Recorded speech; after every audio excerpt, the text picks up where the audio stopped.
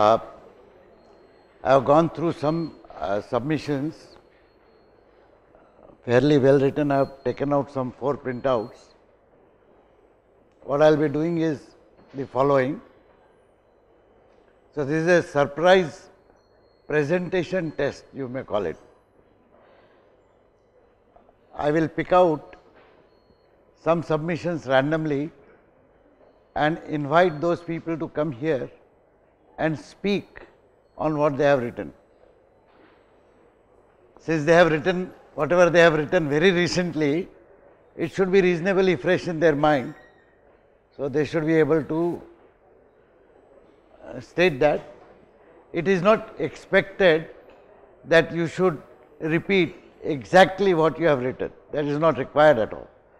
You might like to tell it as a short story. So, you just have to tell your summary and your critique, roughly what you have written. Of course, I will have the advantage of reading what you have written. This is not an examination. So, if at all you do not match anything that you have stated, but use your own words to express yourself, is okay. Very obviously, this is not going to be an example of a prepared presentation. A prepared presentation is one in which you spend time, you rehearse what you want to speak at home and then come and make a presentation. So, this is more like an impromptu conversation. The idea here is to remind ourselves that while formally we would be making very many prepared presentations, there are umpteen occasions in life, in fact more than the occasions for formal presentations, where in informal discussions you communicate your ideas, your thoughts to others. And the point is, even in that informal communication, you should generally attempt to be as effective as you are when you are prepared to speak. So, this is an example. Not all of us would be able to do that. Some of us are good storytellers, some others are reticent and speak very little. But the idea is to open up and try to say things. So, treat this as a sort of short storytelling session. I will time you, you are not limited. Generally try to limit yourself in about 3 to 5 minutes, because to read one page actually will take less than 5 minutes. But since you won't have the advantage of having your own page in your hand, okay, you would be reciting from memory. Since I am going to pick up people randomly, I will give you a few minutes to think and recall what you have written and what you have seen, so that you are ready for that. Is that okay? So, about 2 or 3 minutes. I must also tell you that I am glad on for one more reason. Today I found a lot more people physically present at 9:30 in the class. So, things are improving, I suppose. There are still occasions like our friends are just walking in. You had a class? 8:30 lecture? Oh, you had? Not bad. And what about him? He is looking somewhere else. He also had a lecture? No. Okay. About 12 years ago in one of my classes, I had put a box outside. Any latecomer had to put in a 10 rupee note inside in order to attend the class. And that money was distributed to people who came early. And that was so effective. Very soon I had 0 money in the box and all students in the class. But that is not a very, I mean, that's a very sadistic way of doing things. I would rather see that happening voluntarily. All right then. So, should I pick out? Everybody is ready? Oh, those who have come in just late, the idea is I will pick up randomly some submissions, and those people will have to come here and present their summary and their critique in their own words in 3 to 5 minutes. And those who cannot remember exactly what they have written, it is okay, but treat it as a short storytelling session about what you felt about the TED talk that you saw. By the way, how was the exercise? Does everybody feel that you actually benefited by looking at or reading a lecture or listening to a lecture? So, those lectures are good, right? There are 1500 of them. And before beginning these presentation sequences, I would like to tell you one more thing, which is quite important from both the technical writing and reading point of view. You see, because of the net, the amount of overdose of information is so much, and it is realizably so much. Earlier also, if you went to a good library, the total number of books, even those on topics in which you have interest, would be so many that if you were to read all the books end to end, it would take a lifetime. Today, even if you want to browse through some of the material, it may take a lifetime. Now, that creates a problem. As I had once mentioned, if you do a Google search, you get how many hits? 100,000, 40,000, 30,000 answers. And what do you read? The answers on the first page. How many of you go to the second and third page of a Google search? Not bad. How many of you read through entire set of first 15 pages? Nobody. So, you see, Google is now determining what we should read. You understand that? There is nothing wrong with it. Google is not particularly a bad intentioned group, but it is not a well intentioned group either. In fact, it does not know what exactly I want. It is just looking at a query typically written in a telegraphic English to find out something and give it to you. You are all computer science students, so you would be familiar with the notions of page ranking and web search and so on. Have you done a course? Showman's course, how many of you are doing?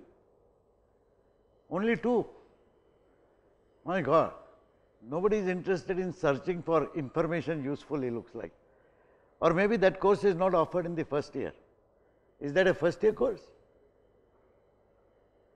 I am surprised. Does Showman teach only 2 students? That is not possible. How many students are there in that course? 70? 17. So, the remaining 15 are not doing this course, is it? Oh, okay. Anyway, so the point I am making is there is an overdose of information, and typically what happens psychologically is when I do a Google search, for example, 90% of the time I would read through the first set of responses that I get, and I will open up something and read it. And because it comes from the great web, I will assume that that is complete and correct information. Even people who read Wikipedia, now Wikipedia is actually a reasonably filtered set of information. If you go to a topic, there is actually a write-up, there are some references and so on. So, let me ask you another question. How many of you have read Wikipedia articles on any technical topic? All of you? Yeah, some time or the other. Now, how many of you have gone to the references cited in the Wikipedia article and read all references?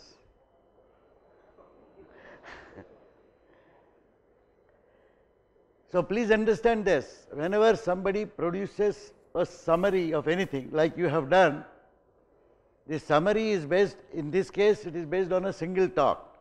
That single talk itself is based on heavy research that the speaker would have done.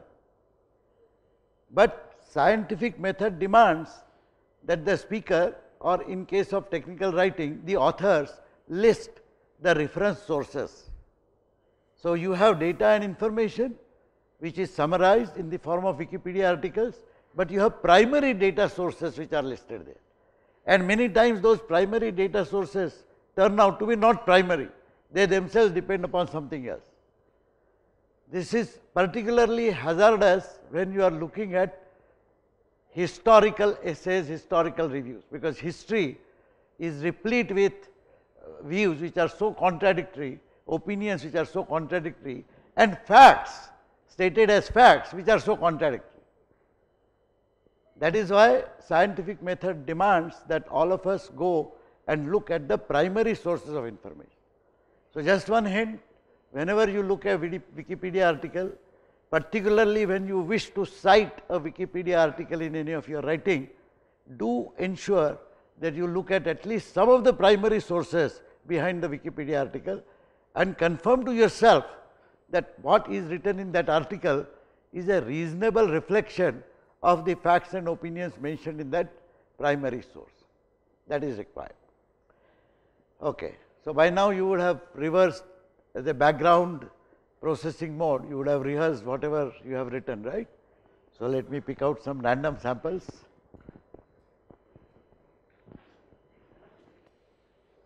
Okay. So, the first person I invite is Prakash Kumar Verma.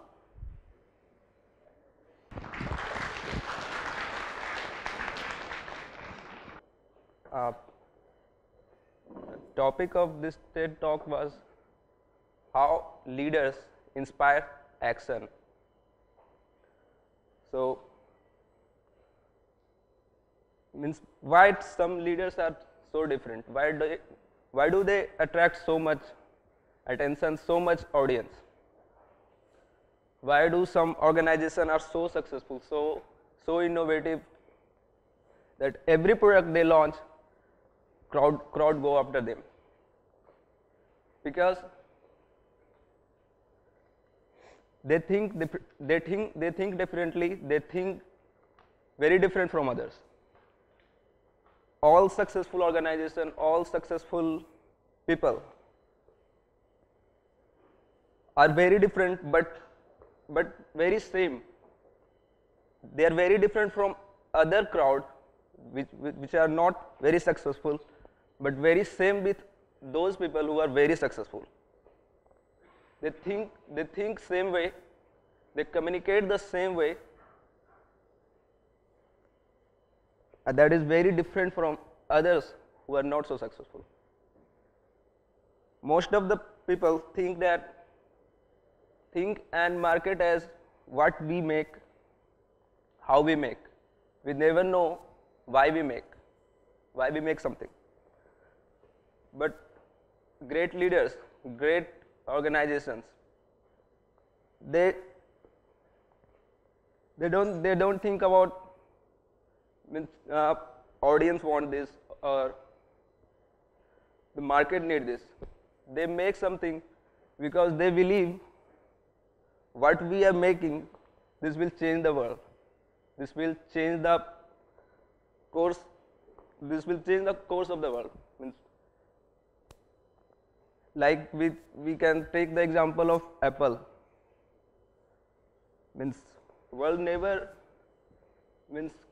Crowd never wanted a smartphone, but they thought that this device will change the world. This device will change everything. It will change how we see internet, how we see computers. So they made product for that. There is one other example, Martin Luther King. The Americans never came to see him. Martin Luther announced that he will deliver a speech, but that time there was no internet there. Then how come they know the exact time, exact date, and gathered in such a massive number? They came because they think what Martin Luther means thinking of crowd and thinking of Martin Luther King was same. They didn't came there to see Martin Luther King. They came there because they think what Martin Luther King think. So this thinking of most phenomenal guys are very different. They don't think about audience. They don't want to lure audience.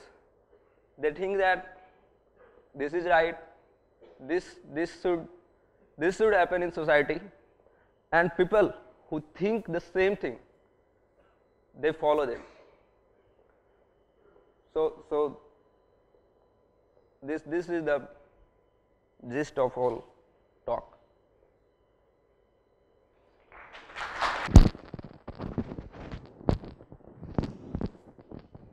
Thank you, Prakash Sharma. I now invite Rinku Shah. She has seen the TED talk on the power of introverts. It's very interesting. Good morning, all of you all. I'm going to talk about the title that is Power of Introverts. This one is, this talk is given by Suzanne Cain, and basically the summary on this is like, she tries to talk about that being an introvert is not being bad. Don't feel bad being an introvert. So what most people think what an introvert is a person who is very shy is considered to be an introvert. But what she says is introvert is not about shyness, it's about being alone and not being in groups. You don't love being in groups, you like to be in yourself itself. So it's not about shyness, so don't try to compare it as a shy person. And then she tries to talk about like what the current scenario is. Like most of the institutes, schools, workplaces, etc., they always try to hamper the performances of introverts. They try to get extroverts into managerial positions because they think that extroverts are the people who can do better. But she said through an interesting research by Adam Grant, she says that Adam Grant has found out that most introverts turn out to be the best leaders. And the idea behind it is like, if you are an extrovert and if you come up with some idea, you try to talk about that idea in front of people and you're so excited about it, is just don't listen to everybody else. You think that you are, what you thinking is the best, and you try to hamper the ideas of the others. Whereas most introverts try to think in their own minds, they keep taking ideas from other people, and finally they can come up with good ideas and can become good leaders. That was the basic summary. Then she also talked about that being an introvert is also not the best thing. Extroverts also have their own good qualities. So at the end, she summarizes that you have to be a social, to get a social performance, you have to be somewhere between introvert and an extrovert. So that was the basic summary of what she said. And the critics on this is like, after listening to the video, I guess every introvert gets motivated and gets relieved of the pain of being sidelined by the society. So that is one good critique on this talk. And secondly, if she would have added something about how to reach that balance between the two, then it would have been useful. That's all about the talk. Thank you.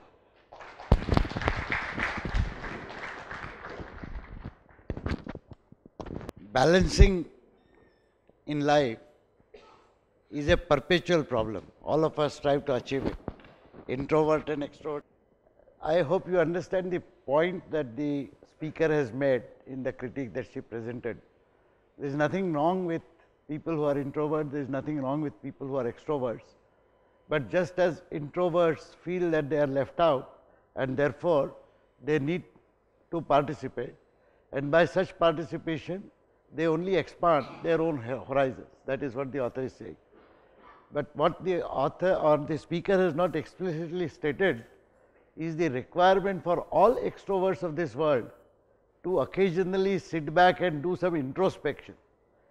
Extroverts very rarely do introspection. Most extroverts turn out to be stubborn. They love their own ideas and they fall in love with themselves. So that is not a good sign. You need to listen to others, you need to have an open mind, and whatever you listen to, you need to reflect upon it back home. So you see, it's not 24 hours that we are in touch with somebody else or the other. Neither for 24 hours we are isolated. Sometimes we are alone, we have our own private space in our room, wherever. Or we can be alone even in a crowd if we just go into some thinking. And sometimes we are forced to be in crowd. Independent of whether I am an extrovert or introvert, I will have to face both the situations. And that is why this balance In fact, the philosophies of the whole world, including the Indian philosophies, suggest that the golden mean in any activity is best. Extreme of any kind is not good. Okay. Let me invite Pankaj Gaikwad, who has written on the topic of a mystery box by J.J. Adams.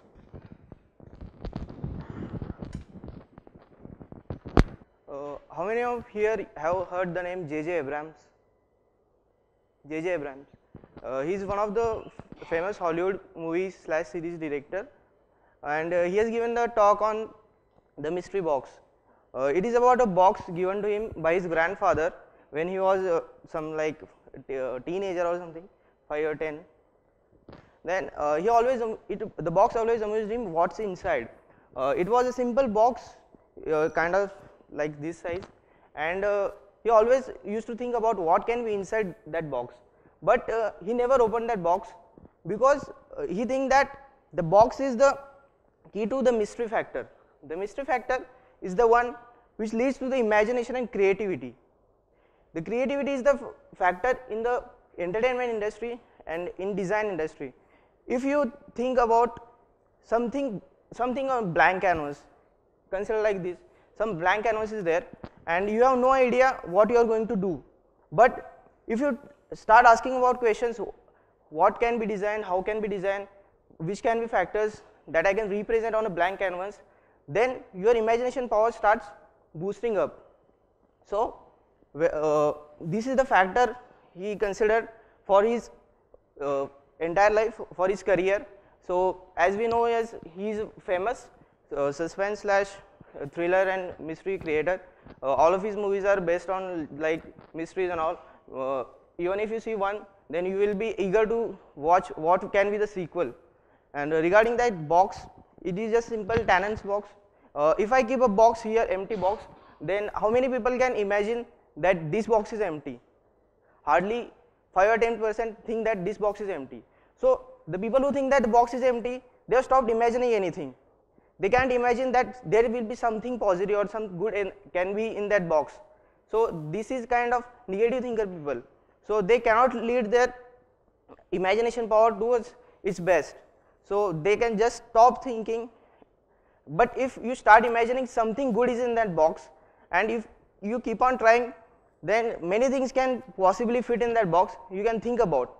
So these are the things which leads to your creativity, and creativity is the key. Creativity and curiosity is the key in our overall growth. In education, what we are doing, we are asking questions about certain phenomena, how, what, who, why, when. So these questions come from your mind, that what can be inside, what are the factors behind this phenomenon. So like that, if you go on keep things in a mystery mind, and if you go on exploring on these things, then certainly at some point you can come up with good design and become a good designer and creative thinker. That's all.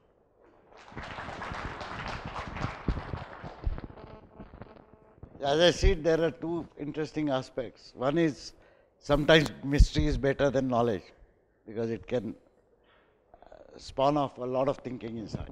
The more important thing is to be imaginative. So you can be imaginative not just about things which are mystical, but even otherwise things which are very visible. And being imaginative is what is required to be creative.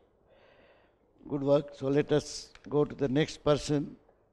I must admit that the next four are not strictly random samples, because as the submissions were coming late night, I think the flood started around 11:30 in the night, continued. Unfortunately, we had forgotten to set the notification flag properly, so I started receiving mails. And unfortunately, all teachers of that course started receiving mails. So I got a very angry email at 2 o'clock from a teacher saying what is happening. So let me now invite Bharat Muthukumar. Good morning, everybody.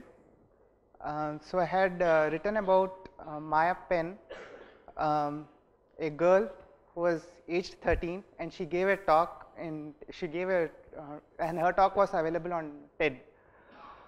So the talk begins with an animation that she has herself created, and it's about malicious dishes. The animation says about malicious dishes.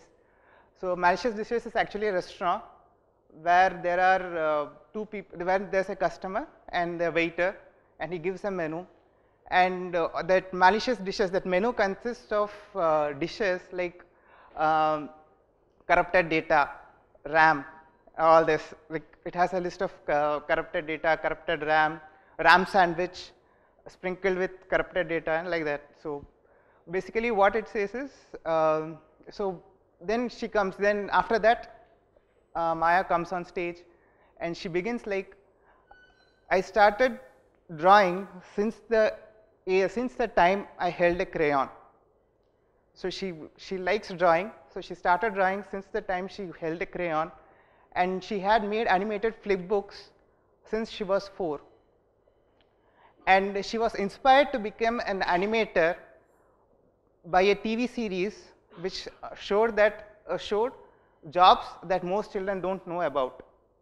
So based on that, when she saw that what an animator is, animator makes things that she sees on TV, she was inspired to become an animator. So then she started creating things, and her dad taught her how to rip a computer and to join a computer, again reassemble the computer when she was 4. And her journey goes on. She went on to and then her twist comes like she wanted to, and there are pieces of fabric around her house. She thought, okay, let me join this, let me try to make a ribbon, let me try to make a scarf with whatever fabric that was available in her house, and she started sporting those. Some people liked the way she dressed and liked the way that she had made pretty things, and that that made her give an idea that that instigated an idea that let me sell cool stuff, that what I make, let me sell it.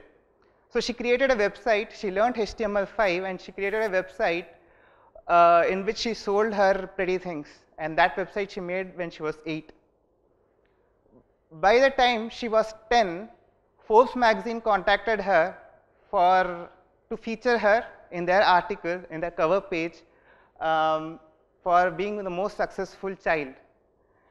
Even though for her business she doesn't know the dynamics of business, she doesn't have a business plan, and definitely her parents are behind her to support her all through her endeavors.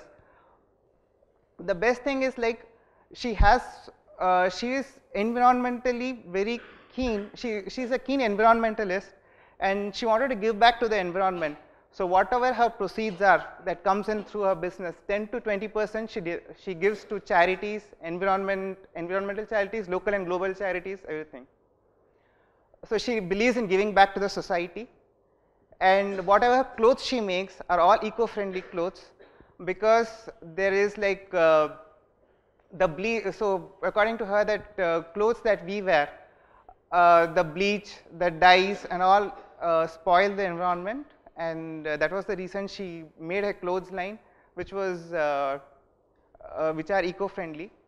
So by the age of 13, now she's 13, when she gave the talk in December 2013, she was 13 years of age, and she has a company she has a website, she has a clothes line, she has a company, she's learning Python and JavaScript. So she's just developing herself, and anyway she is in the Forbes list. So why I took that was, when at 13, a little girl like that can do so much, and we are at ages of about 25 and we are still at IIT and you are listening to me. So that's it. And the best part was, the parents did not kill her creativity. When she was holding the crayon and when she was trying to make pretty things, her parents did not say, okay, chhod do, ab jaake padho, padhai karo. No, let her be what she likes, let her follow her heart, and they just let it. And they never thought that, okay, she has done something, अरे तुमने कुछ बनाया है वो कहीं cell में तो नहीं जाएगा, it will not go on sale, nobody will sell. So they did, basically what I'm trying to say is, they did not suppress her, they just let her be. So that was something that I liked. So that's it. Thank you. as he said, it's truly an inspirational story. In fact, if we look around, we'll find such inspirational people amongst ordinary folks that we know. We generally do not try to find out such things, but these motivations are extraordinary. The bottom line, as he said and is absolutely right, is that people so young can do so much, then we have a much greater responsibility to do something much more. It is not people who are young who do so much. You will also come across people who come from such humble backgrounds and have struggled so much in life, and yet they have achieved extraordinary things. That kind of thing puts a greater onus on us who are perhaps better looked after, thanks to God, thanks to parents, thanks to our own self. We have a greater responsibility to do things. Sometimes there are hazardous mistakes that happen when you write your views. So, I will read out the critique which he has written. The talk is inspirational and motivational. When a girl of just 13 can accomplish so much and give back to the society, it instigates us to take stock of our life. The verb instigate is generally not used in a positive sense. You know, you instigate people to do some naughty thing. Like Raj Thakre instigated people to stop all traffic in Mumbai. So, I am sure if this is not what is meant, so you might want to choose a better word. By the way, such things happen because, as I said and as you all have noticed, if I write something, it is very difficult for me to correct things either semantically or syntactically, and that is the reason why it is important that for any technical writer you always get it read by someone else. The next sentence, in spite of extremely good intentions, has become very funny because of the loss of just one word. The next sentence says, of course, her achievements as well as her passion are quite evident from her talk, that is okay. The most important thing I learned was that we should snub out the inherent creativity and inquisitiveness that are present in every child by making them join the rat race for excellence. Do you get what the sentence reads? We should snub out the inherent creativity and inquisitiveness that are present in every child by making them join the rat race for excellence. They should be given a chance to blossom. That is the next sentence. The reader thinks that the only way to blossom is to join rat race, and the only way to correctly shape the minds of young is to do exactly what he said, exactly opposite of what he said and what the talk said. What is the missing word? Not. The most important thing I learned was that we should not snub out, and in this case I would think that the not deserves to be underlined. That is the important. Now again, it is very obvious from his talk that this is not at all what he intended to write. He intended exactly the opposite, but it got written. It not only got written in his handwritten thing, it got typed also. What it means is, when we type, it should not be a blind typist job that we should do, but we should actually read, understand, and then type and correct ourselves. I had a fantastic typist who was typing my PhD thesis. In those days, you did not have Xerox and so on, so PhD thesis had to be typed on you write with stylus on those cyclostyling, what you call, I forget the name, and then you take cyclostyle copies of that. So, the writing, typing there is very difficult. You have to remove the ribbon from the typewriter and type it such that it actually works like a stylus. So, if you make a mistake, it is very hazardous. You have to put a red ink and then retype, and you have to take out the whole stencil from the typewriter and so on. Very tough job. So, you need a good typist. My typist was good. So, while typing, I was sitting next to him. He suddenly smiled loudly, and I said, what happened? He says, Professor Phatak, you have written vision twice in the last one page, and both the spellings are wrong. no, not vision, visual or something. So I said, oh my God, we should stop and correct. He says, no, no, no, they have been corrected. He could correct while typing, and he was just a typist. That is the kind of skill that we need to acquire. So please correct the not, very important. Okay. Let me invite Deepali Gupta. Good morning, everybody. So the title of my talk is The Magic of Fibonacci Numbers, and it was given by Arthur Benjamin. So he starts by saying that the mathematics today is full of patterns, and why we study maths, why most students study maths is because they have to pass an incoming exam, or it will be needed in some next class. So we forget to enjoy, we forget the joy in doing mathematics and in finding out patterns. So he presented one very beautiful example and very simple, which is Fibonacci numbers, and it very frequently occurs in nature. Like the number of petals in a flower is a Fibonacci number, and the number of spirals that occur in a sunflower is also a Fibonacci number. So he tries to present some more patterns which can be achieved by just these Fibonacci numbers. So as we know, these numbers can just be obtained by adding the previous numbers. But when we look at their squares and try to add them, like 1 plus 1, 1 plus 2, and so on, we get another Fibonacci number. Like 4 plus 1 is 5, and then we add 4 plus 9, which is 13, which is again a Fibonacci number. And then we try to add consecutive squares of these numbers, like 1 plus 1 plus 4, which is 6, which is not a Fibonacci number, but when we multiply 2 and 3, which are Fibonacci numbers, we again get a Fibonacci number. So what author tries to present is just by doing this simple arithmetic, we can obtain many beautiful patterns out of these. So what he tries to do is we can learn mathematics not just for application or just for calculations, but for inspiration also. We can just try doing some simple arithmetic to see how beautiful nature is, how these beautifully occurring patterns occur in nature. So that was the gist of his talk. But I would like to say that what presently students do is they are so busy in making such complicated systems that we just forget, we just ignore these patterns which occur in nature. So that is all. So how many of you know that Fibonacci numbers were not invented by Fibonacci? 1, 2, 3, 4. Do you know that more than 300 years before Fibonacci was even born, the Fibonacci sequence and the Fibonacci numbers were extensively discussed in the Indian mathematical literature. So Hemchandra numbers was the name given one time, and now there is proof that even before Hemchandra, in fact Hemchandra himself has quoted somebody else in the literature that he has written. It has been proven that it has been used.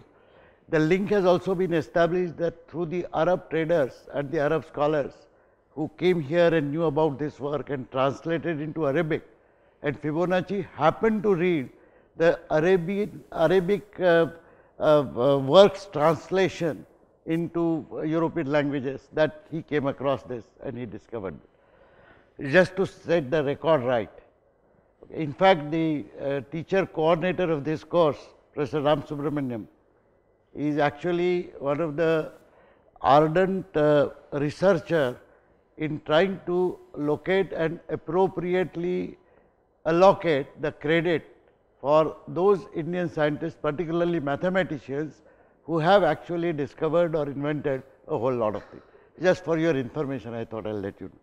Those of you who are interested might read the Wikipedia article on Fibonacci series and the associated cross references. You will find a lot of things here. Let me quickly invite Rahul Dev Parashar. Good morning, everyone. The talk was about do school skill creativity. So in that talk, speaker says that nowadays schools are more focusing on the like only education, not on the creativity. These both things are completely different. Like part of body, one side is creativity, one side is educational, like whatever we are learning things. So what we are taught like mathematics and all the basic things, but not how to be creative. So a child is like not afraid of doing anything, and he's creative in doing everything, but we are killing their creativity. So he takes a story that he takes few examples about showing that childs are more creative, and by the age of 15 they lost most of their creativity. Finally, he takes some random examples, but I don't think they are related with this theme. Like schools are killing creativity, and he says that the job of the schools are only producing university professors. I don't think it's a well said thing. So my critique on this is pointage find that schools are killing creativity, but we can't say that we should remove the educational system, because it's providing the fundamental for students to build other things on that. If we don't provide this educational system and let them do whatever they want to do, then we can't give them a flow like to learn or anything. So saying that we should remove the education system is not a good idea on that basis, and saying that the job of the school is only to produce the university professor is, I don't think it's anyway correct. Finally makes one more point, that funny point, that men on earth are killing other species. If we remove men from earth, then earth will be more flourish than it's now. So it's, I think, well said. Okay, so thank you everybody who participated. I would just take 2 more minutes to emphasize a few things. One is that you would notice that in an impromptu conversational speaking like we just organized it here, people spoke, but everybody who spoke here would have gone back and felt that he or she would have done better had she rehearsed a bit more. That is the point I wanted to make, that in formal presentations you have to prepare yourself, and that preparation has to be fairly thorough, including a rehearsal. I would suggest 2 rehearsals, one alone in front of a mirror, preferably with a tape recorder, which is what I did, by the way, I think I mentioned when I was a young teacher, and the second in front of a small group, so that the near perfection is achieved. The second thing which Professor Prakash Vaidya noted with great delight, I agree with him, that at least the samples that we have got so far, the more or less they are not on heavy technical aspects. So there are n number of technology related TED Talks, but most people have preferred human related TED Talks, which shows that humanity among us is alive, and that's a great thing. That's a great thing to understand. So with this we close this session. The next week is mid-sem. There is no mid-sem, I repeat. So relax and do your work, and we will meet immediately after the mid-sem, where I will announce the progression for the remaining things.